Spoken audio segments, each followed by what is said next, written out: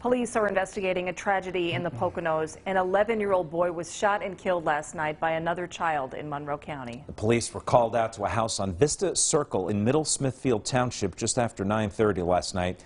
State police say the 11-year-old victim was found dead from a single gunshot. Investigators say it came from a handgun that was being handled by another juvenile in the home. So far, no charges have been filed. However, state police in the Stroudsburg barracks are investigating.